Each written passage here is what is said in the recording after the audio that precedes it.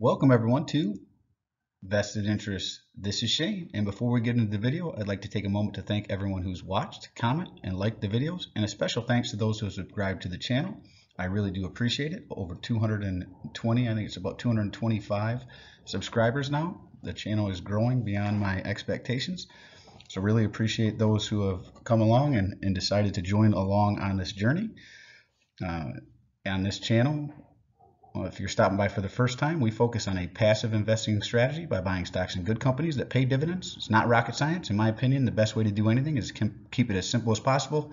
Really boils down to consistently investing, buying dividend growth stocks in growing companies with positive cash flow that covers the dividend, and companies with a high return on their invested capital. I utilize both a dollar cost average approach, consistently investing into the stocks within the portfolio on a minimum of a bi-weekly basis. Usually it's every week, but I do get paid bi-weekly. I also do large purchases if I have extra funds from a bonus or a side job, something like that. I cover all my investments, sales, buys, reinvestments in this portfolio every week. That's what this particular video is about, every Sunday. I don't have a paid Patreon. I don't ever intend to have one. We all have enough to pay for, so it's free to see what I'm doing in this portfolio, what I'm adding, what I'm selling, what I'm reallocating funds to. So no subscriptions there to see anything with what's going on. But I do have a Webull link down below if you're interested in opening your own Webull brokerage account and starting your own journey or adding another brokerage account to yours. And if you use the link, obviously I'll get some free stocks. You will get some free stocks as well. Depends on what particular promotion they have going on at the time. Don't have to use that. Obviously, that's completely up to you, completely discretionary. Sorry about that. That's my dogs in the background there barking. So check out the link if you want to. Got a lot to look at today. I did sell out of a significant amount of the portfolio this particular week. I do have some bills coming up. My fall taxes, we've actually removed our taxes from our mortgage, so we pay that ourselves. So I had to get some funds for that. And then I think I mentioned that we are adding a pool in the back. And unfortunately, with the increase in cost, inflation, we've incurred some additional costs that we weren't necessarily counting on when we first signed up for this, as well as a fence we had to add per the codes in our municipality, with a lock and gate that we didn't have previously. So it's added some cost there that I had to get some funds rounded up for that I wasn't necessarily accounted for this year. So unfortunately, we did have to sell out, and I'm raising a little bit of cash right now too. So you'll see a lot of what I sold out of is significantly in the green. As you saw at the end of the week, there was a big downturn. I think we're still in a bull market, and this recent rally was a dead cat bounce, a bear market rally. So I don't mind taking a little bit off the table, putting a little bit of cash aside, and then jump into some of these positions, hopefully at cheaper prices. You can't time the market, but there are ways to play. If PEs get extremely high and positions 30, 40, 50, 60%, you'll see some of them are 50, 60% in the green. Might be time to take a little bit of profit. And like I said, with me needing some funds, it was the best time to do it. So let's jump right in. I did add, as you can see, and probably should have just reallocated funds instead of adding. With me selling out of positions, didn't make much sense, but I did this early in the week. So I did add $819. I did reallocate $2,353. And again, I sold out of a lot of the portfolio, so you'll see that here. Let's jump in. This is where I would cover dividend reinvested. Excuse me, there were no dividends paid out this week, so nothing to really cover on this one. And then, as I stated, I did sell out quite a few positions completely, actually. And as you can see, Apple was one. I was up 25.8%. And really, if I didn't need the funds for, like I said, my fall taxes, and I live on the water, so I pay pretty high taxes. So full discretion, my tax bill is over $17,000 for the fall taxes, and then it'll be another, I think, 10 for the spring taxes. So we pay really high taxes living on the water where we do. I honestly, if I had my way, and my wife picked this particular spot because it was close to where she was working downtown Detroit at the time. Now we're from home, and if I had my way and the market wasn't so crazy, prices out of control, we would probably sell this place and go find somewhere else out in the country. But that's a story for another day. But as you can see, most everything I sold out of was significantly in the green. Again, Apple was up 25.8%, Bristol Myers Squibb 22 share, and 20 shares of Apple there I had 20.027, so I sold out of that 25 point. And typically I would just take the 681 off the table, right? Say I'm up quite a bit. Let's just take these profits off the table, and that what number in the green is what I would do. But we basically recouped all this 3,300. Bristol Myers Squibb was another one with 22.667 shares, and I was up 13.66%. Colgate Palmolive wasn't up a lot, 2.42. That was one I just had not been adding to. The PE is pretty high on it, so I was comfortable there. Apple, I'd look to get back in at some point. Bristol Myers Squibb, same thing. CVS, I really love this company. I was up 21% here, 30 shares. I'm probably going to look to get back into this one down in the 80s. You know, when it drops back into the 80s, that's why I jumped into it in high 70s. So I'd love it to pull back again to the 80s and then jump back in. Chevron was one I was up significantly. I bought this early last year, 57.64%. So not only had I not been adding to it, 18.911 shares, but I'm up so much that it just made sense. Like I said, typically I would just take 1,131 off the table, but it was just so high. And I know this is one that Buffett's been adding to recently, which I just think the valuations are pretty high on it myself. But if it dropped back down into the low 130s, maybe it'd be something I'd take a look at again. Dominion Energy, another one that I really like, but had run out ahead of itself, 15.05% up there. I only had 12.51. So a lot of these are also positions I have not been adding to. Chevron hadn't been added to in a while. Colgate hadn't been added to at all. General Dynamics is another one, up 16.39%. So we took that one off the table. Only had 5 shares. Another one that I hadn't been adding to at all. General Mills had run way up, 35.70. And for a company that's not fast growing, 35% increase. And another one that I really wasn't adding to with 23 shares there. Well, we weren't done. We continued to sell out of positions within the portfolio. Huntington Ingalls, this is another one I really like. If it dropped back into the 190s, right? So you can see my cost basis here as well. And if you want to go back to the previous slide, you can stop this and go see all my cost bases and where I would be interested in jumping back in them. 190s again was in this, so I'm up 24%. So definitely worth pulling it off the table. 8 shares, wasn't adding to it there. Coca-Cola, another slow grower, but I was up 14% on this one. So it's not always about how fast a company is growing. It's definitely where you buy them. I mean, I was into this at 55, 51. It ran up to 63. So again, up 14%. Comfortable taking off there. It wasn't adding any there, but if it dropped back down into the low 50s, I would be interested again. IBM, another one, a slow grower. They did a spinoff here last year, which is part of the reason I got in. Not up a ton, 6.44. This is a great income play as well, high dividend yield. I had 27 shares, but another one I had not been adding to at all. Lockheed Martin was another one that ran up significantly. I was in this one at 344. So IBM, again, down in the 120s. I'd be interested again. It's up in the 130s now, even with the pullbacks on the day. A lot of these had pulled back on the day too. So if I could time the market, I obviously wouldn't have done it on a day that most of these had pulled back. I'd have bought them when they were even higher in the green. Lockheed Martin, like I said, 6 shares there. One I was not adding to. I was adding to this in the $344 range. It's up to $432. So not interested in adding to it at those prices. But if it pulled back closer to $344, I definitely would be. I was up 25% there. Now, Lumen Technologies is one. I had 146 shares here, and I was thinking about just selling some puts or some covered calls on this one, but because I have over 100 shares, and you can do that, so down 13.05%. But this is one I really bought into as a turnaround play. I'm in it at 12.47. It's dropped down to 10.83 and has been right around the $9 to $11 range for a while. So I just wasn't interested in actually continuing to add and bring down the cost basis, which I would. You'll see in my other positions that I kept in the portfolio primarily are all down, and I'm just looking to add to and bring down the cost basis, and then as they turn around, hopefully see these 25% increases, 28, 30, 67 down here, right? NextEra Energy is another one that I really like the company. If it pulled back to the low 70s, high 60s, I'd be interested in jumping back in this one. I was up 21%, 24 shares, had not been adding, so took that one off the table as well. Pfizer, another one I bought early last year as we got into the pandemic, 24.93, and then obviously with the pandemic, this thing started running up. I was into it around 36.42 per share. I think I actually started around buying it around 30 and bought up into 36. 24.93 shares there. And if it dropped back in here, I probably would be interested in jumping into Pfizer, but I think it's going to remain elevated for a while because of the COVID stuff that they've got going right now. And that's all priced into this 28.63% increase in price.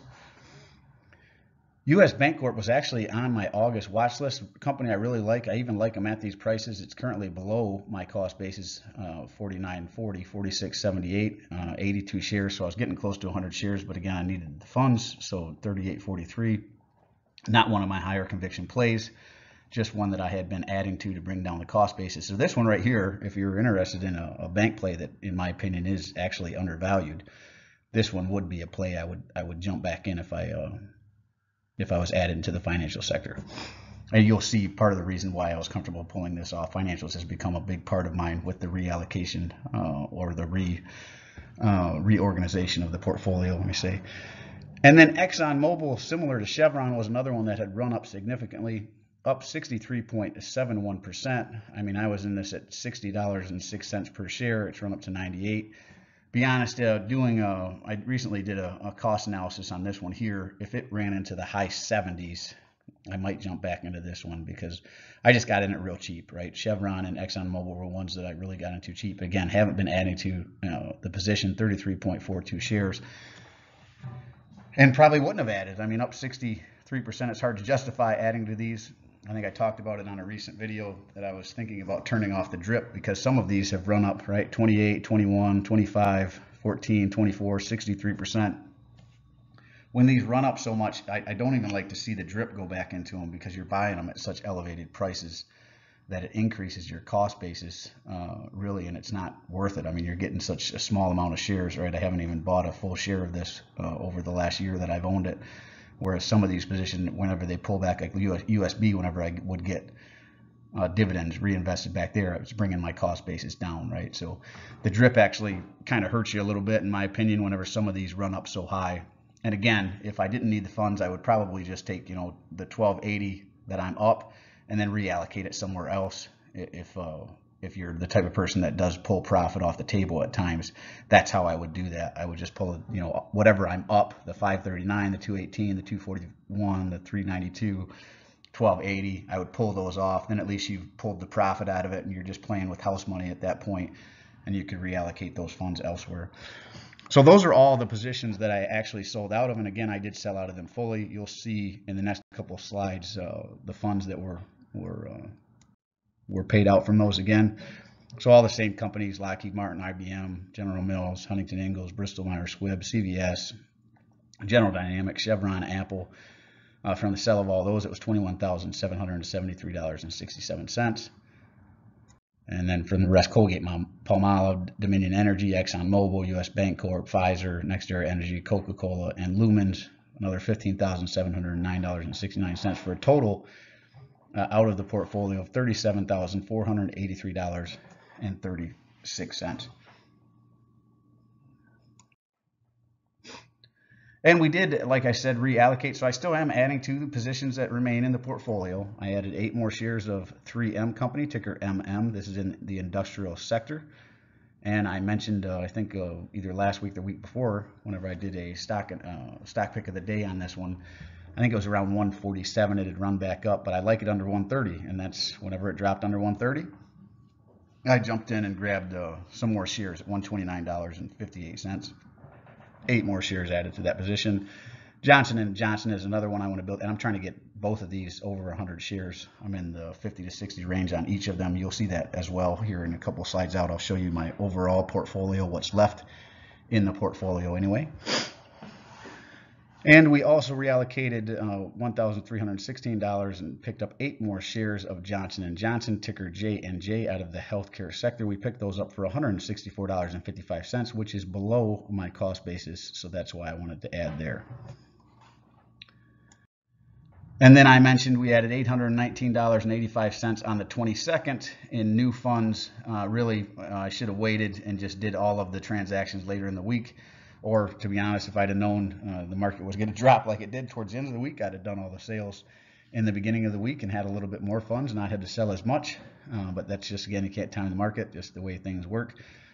So at the beginning of the week, I'd added $819.85 to the portfolio. And with those funds, I picked up 4 shares of LyondellBasell, ticker LYB, in the material sector at $88.11 per share. We picked up 6 shares of Stag Industrial. This is a REIT. REITs have become a significant portion of my portfolio as well. You'll see that here in a minute. And ticker STAG for Stag Industrial, 6 shares at $33.18. And we added 10 shares of Enterprise Product Partners, ticker EPD, at $26.83. Really high yielder here. Stag is as well, so is LyondellBasell's, all around a 5% dividend yield or greater. And this is where we currently sit. As I said, I sold out a significant chunk of the portfolio overall. So the total value has dropped significantly. I think we were around $129,000 last week. We're down to $92,316.33, along with the decline in the overall price, the $37,000 taken out of the portfolio as well. The one thing it did do, it did raise the dividend yield up significantly, because a lot of the positions left are higher yielding positions. I did take out, Colgate is a slower growing, lower yielding company. USB is another one, lower yielding. So a lot of what's left in the portfolio, REITs especially, are higher yielding. EPD, Enbridge are all higher yielding too. So you'll see those in a minute. And obviously with that reduction in the overall portfolio, the annual dividend income did take a hit by about $1,200 a year. So we're currently sitting at $4,765.92 in passive income. And if you don't pull out big chunks of your portfolio, this will continue to grow over time. Whether the market's up, down, or floating sideways, annual dividend income should increase as you reinvest the dividends, if you have the drip set on, and as the companies within the portfolio increase their dividends over time.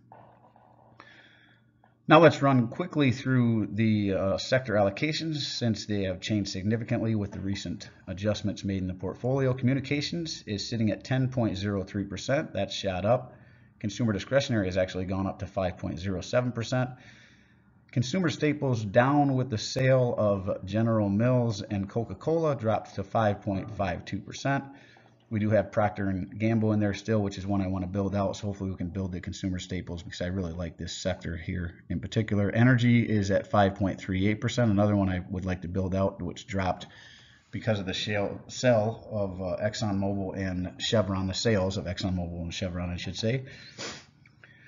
Financials, as I mentioned, has become a significant portion, which is why I was comfortable pulling out USB, United States Bancorp there. It's 14.09% of the portfolio now, with Bank of America, Prudential Financial, and Huntington Bank still in the portfolio.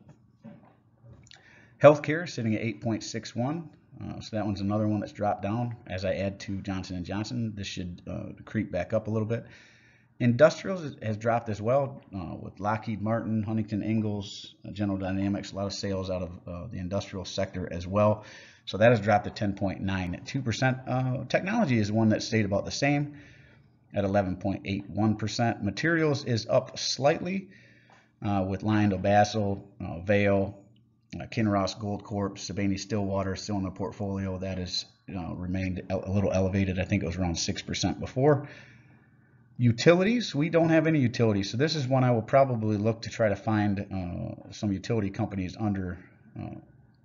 undervalued and add back into the portfolio over time here. Again, none of this is going to be quick. It'll be over the next 6 months to a year that we'll rebuild out this portfolio on the positions we want to add as they pull back. And as I mentioned, REITs and real estate has really shot up to 18.79%, which is really more than I want allocated to any one sector. I would say anything above 15% is probably getting a little heavy. So this is one I probably won't add a ton to, even though you'll see in the next slide that there is some opportunity to dollar cost average and bring down my cost basis in some of these positions. So I don't usually show this spreadsheet, but here's a snippet from the spreadsheet where I track all my dividends. Obviously, I've removed everything that I've sold. These are the positions. What I wanted you to really see are the positions that remain within the portfolio.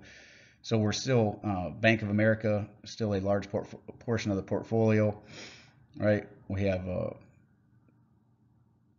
it's at 6.64. So see, let me go through here actually what we're looking at. So you've got the ticker, that would be the company, the current price. So I adjust this weekly as the market value, the average share price cost, that's my cost basis, how much I've invested, so that's the money that I've actually paid for it, and if it's down or up, right, it's down $718, so it's down 10%. So whether you're positive or negative in the return, the sector that it's in, and then the dividends that it pays out, whether it's quarterly, monthly, semi-annual, right? I put the amount there, and then it does the math here and gives me the current yield on cost, the portfolio weighting. So Bank of America would be 6.64% of the overall portfolio. And I also have the estimated annual dividend income. That's where I pull the $4,765.92 that we saw before. So as you can see, Bank of America still in the portfolio, Cisco Systems, Bank of America ticker BAC, Cisco Systems ticker CSCO, Enbridge is ticker EMB, Enterprise Product Partners ticker EPD, Huntington Bank ticker HBAN, Intel ticker INTC, Johnson & Johnson ticker J&J, Kinross Gold Corp ticker KGC, Kraft Heinz Company we left in the portfolio ticker KHC, Leggett & Platt ticker LEG, LyondellBasell Industries ticker LYB, 3M Company ticker MMM, O is Realty Income ticker O, Omega Healthcare Investors is a REIT in the healthcare sector. They do elderly care. Excuse me. Ticker OHI. Procter & Gamble, again, that's one I want to build out significantly. We're only sitting on, $22 in dividend income there, so we want to build that position out significantly in the consumer staple sector. Prudential is a Prudential Financial. You've seen them, I'm sure, on TV, ticker PRU. Sibanye-Stillwater, ticker SBSU, is in the material sector. This is a mining company here. Stag, another REIT, ticker STAG. Store, a REIT as well, ticker STOR. T is for AT&T, ticker T. Union Pacific is a railroad in the industrial sector. We kept that. Another one that we don't have a huge position in, but would like to build that out, right? Only getting $21.07 in dividend income here. Vale is another mining company out of Brazil, and it's actually, I think it's pronounced Vale, but I just say Vale, ticker VALE, out of the material sector, and Verizon Wireless, ticker VZ. So, and then you can take a look if you guys want to pause this, like I said, see what the yield is that they're paying out. Most of these are higher yield. Verizon at 5.2, Vale only pays once or twice a year, but it is a 10% yielding stock. UNP is still on the low side at 2.25. Stores at 5.63. Stag at 4.58. Sibanye-Stillwater is another one that pays out semi-annually, but it's at 12.66. 4.87 for Prudential. Procter & Gamble is another low yielder, but I'm fine with that. I like the sector at 2.56. Plus, they just have a huge portfolio, right? I don't think they're going anywhere. Omega Healthcare Investors, 8.17. That's a play on the aging population. Plus, I like it for the income. 4.29% for Realty Income, ticker O. Like the dividend yield there. MMM, ticker 3M there, 4.6 or 4.29%. No, I'm sorry, 4.62%. So they've shot up now that they've dropped back into the 1.9 or 129 range, below 130 per share. LyondellBasell, 4.62. Leggett & Platt, 5.48. Or I'm sorry, Leggett & Platt is 4.52. 5.48 was LyondellBasell. 4.2 is Kraft Heinz Company, 3.58. Kinross Gold Corp, 2.75% yield for Johnson & Johnson. Huntington Banks is sitting at 4.43. 4.69 for Enterprise Products. No, 4.69. I'm sorry, Intel is at 4.43. Huntington Bank is at 4.69. 7% yield for Enterprise Product Partners. 7.9% yield for Enbridge. Cisco, 3.3. And Bank of America, 2.53. So as you can see, the overall dividend yield, like we saw on the previous slide, 5.163%. Yield on cost is 4.756. It's a little lower because, as you can see here, the overall purchase of all these shares, all these positions, is 100,000. But again, we're down 7.87%. That's the other downside of selling off the positions that were up. Obviously, with those two not in the portfolio to offset the cost here, now we are in the red. But again, we can dollar cost average down, decrease our cost basis in these here, and then increase our future returns. Well, that is really it. I know it was a little longer than normal, but there was a lot of activity, so I wanted to walk through that so you understood what was happening with the portfolio. And I hope you guys didn't have to sell out anything in your portfolio, and it's all ads for you. So let me know what you added to your portfolio this week, how things looked. I know we ended the week on a downturn. I think people are starting to realize the Fed's going to continue to raise rates. We are in a long pullback, in my opinion, long bear market. Probably last at least through this year into next year, if not into 2024. But we will see how fast they raise rates and how fast inflation comes down. Once we get inflation under control, then we might see things start to normalize and potentially head back up. Obviously, there's always positions that are on the rise while other positions are pulling back. So look for those positions as they pull back. That's when you want to jump in. Decrease your or decrease your price per share amount, increase your future returns, continue to dollar cost average into the portfolio.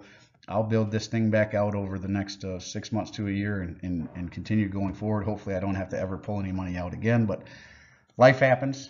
Don't be afraid to adjust whenever you need to. That's just part of life. And that's the great thing about having a portfolio like this. You do have the option if you need to ever pull the money out. It's there, it's available. So that's another reason why I do this. It's money in the bank and hopefully returning money to you every month, every quarter, every year in dividends. Well, as always, appreciate you stopping by. If you haven't done so already, don't forget to show me some love. Hit the thumbs up, ring that notification bell, subscribe to the channel, drop a comment down below. Let me know what you think of the video. Let me know what you think of the activity in the portfolio. I do personally read and respond to the comments. I'm always interested to read your questions, opinions, suggestions for future topics, or constructive criticism down below. Drop it all in the comment section. This is Shane signing off, wishing peace and prosperity to you and yours. And remember, financial security comes to those who take a vested interest. Hey, we'll see you in the next one. Thanks for stopping by. I'm not a financial advisor. Nothing in this presentation should be considered financial advice. I'm only sharing my opinion and investing journey for educational and entertainment purposes. Investing involves risk. You can lose money. You should never invest any amount not comfortable losing. Always do your own research. Invest based on your situation, circumstances, and select criteria, or seek the advice and counsel of a certified financial advisor.